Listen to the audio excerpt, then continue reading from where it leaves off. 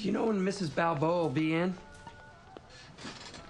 Hello, I'm Gertrude Balboa. How may I help you? Oh, well, what do you know? It's a pleasure, Mrs. Balboa. So, do you know what those figurines are? Of course.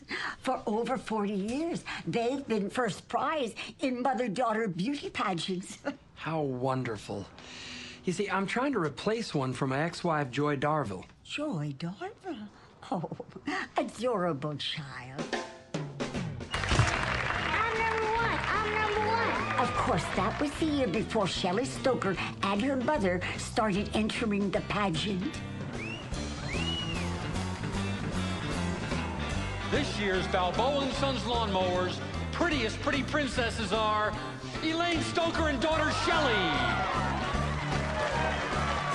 That began the reign of the Stokers. Joy never won again. She only got one figurine and I blew it up. Damn. Language. Sorry. Look, I need to make up for something terrible I did. Can I buy a figurine? Oh, out of the question. See, the only way to get one is to be crowned prettiest pretty princess. Ow. Earl, you gotta touch this thing. It's really hot. Since Gertrude wouldn't sell us a figurine, we tracked down the only other person we knew that had one. Shelley Stoker. I just can't believe you were married to Joy Darville. I haven't thought about how much better I am than her in years. So, do you think I can buy a figurine from you?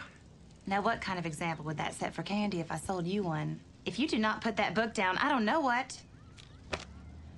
Candy's gonna win her very first figurine at the 46th annual Balboa & Sons Lawnmowers Prettiest Pretty pageant next week. Now, if we can't find someone to help us with our talent portion, my mom's boyfriend broke up with her. Watch your tongue, little Miss Mouthy. Yesterday. I broke up with him. You can't rely on men. My mother told me that, but did I listen? No. I bet you're not reliable. Not really. No man is. We're all alone. We're all alone in this world.